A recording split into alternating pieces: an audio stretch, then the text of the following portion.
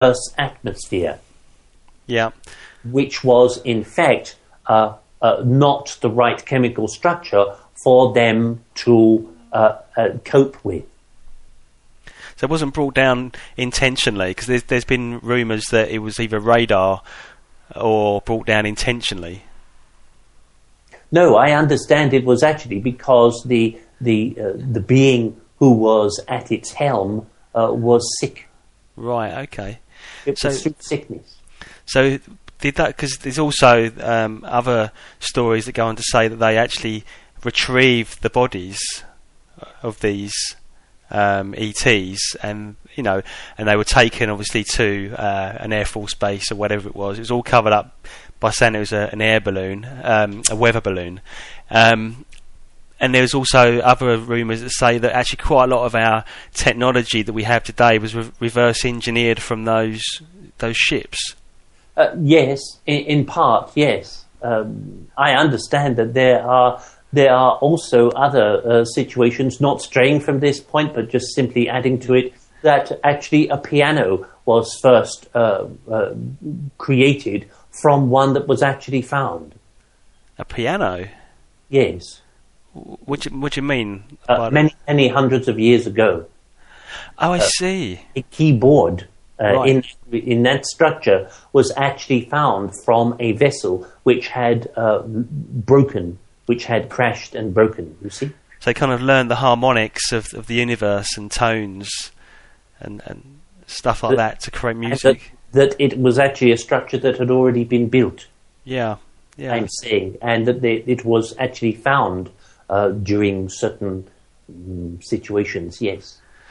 Yeah, because around the whole Roswell thing, there's also lots of suggestions that the government at that time went into some kind of bargain, saying that if you could give us loads of technology, then we'll allow you to use our citizens and abduct them for your own kind of research or your own, I don't know, genome program.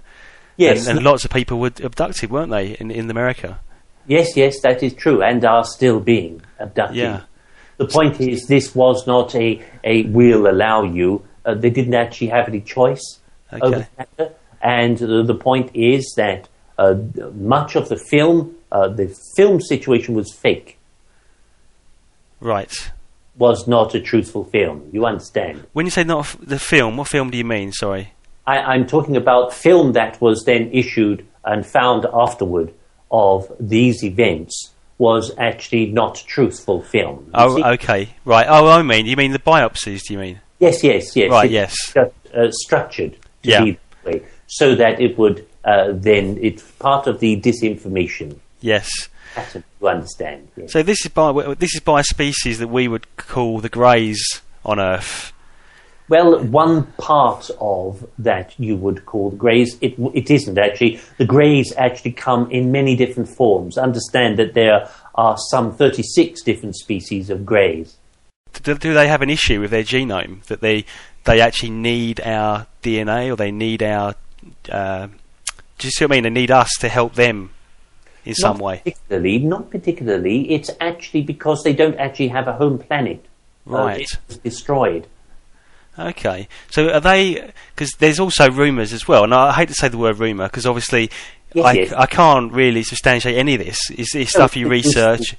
And some say that the Greys were kind of almost like enslaved by the Raptures, if you like, and they're almost like a robotic kind of race, really, in the way that they act. Well, my dear friend, there are other, as I say, there are other Greys who are completely different. Some stand at some 7 feet and are as thin as a stick. Yeah, almost like what the film Close Encounters at the end, when those aliens turned up. Yes, but that's quite a distortion, friend. I'm saying, though, much thinner than that, like a pencil. Right. The thickness of a pencil, and simply because the planet of which they are a part was actually had a completely different structure of atmosphere, and also different structure of the the way in which the magnetism of their planet worked. So did not enable them to form thick bodies, but rather thin ones. Yeah. And it's incredible that they can survive in our atmosphere in that way. Yes, and I understand, dear friend, that many, in fact, have been cited as particularly in desolate places or in places and situations which have innocuous overtones, really, tend to be places of that are, in a sense, remote, or that not that many people actually go there or visit those places. That many live, I understand, in the ground, in caves and that kind of thing. Have taken to those kinds of experiences really simply because it's their safest place. It's part of the reason, too, why there are certain areas which appear to be off limits to human beings. I mean, most of the information around this subject is very compartmentalised, and it seems that there's people at the very top of the very shadowy kind of groups that know about this, but you get the feeling that, you know, like even people in governments who may be running the show may not know the whole truth, or may not know. Would you agree with that? Of course not. Yes, quite so. But that's, of course, because they're elected. That's correct. Yeah, they're elected. That would do, would he? That's correct. But I mean, there does seem to be a push this year, anyway, towards this disclosure, and there's a lot of people doing work on that. And I mean, do you feel they're making headway on that? Do you see? I'm not making a prediction because I know you don't do that, but because you base yourself on facts. But do you see, from your biggest perspective, that there could be some kind of disclosure in the near future? Well, my point is, my dear friend, if you have 60,000 people who see one event, you cannot simply explain it away as a previous satellite coming back through the Earth's atmosphere when it's actually 5 miles wide. It simply is ridiculous. And for people who are right-thinking to actually acknowledge that they have seen something, even if it's one person.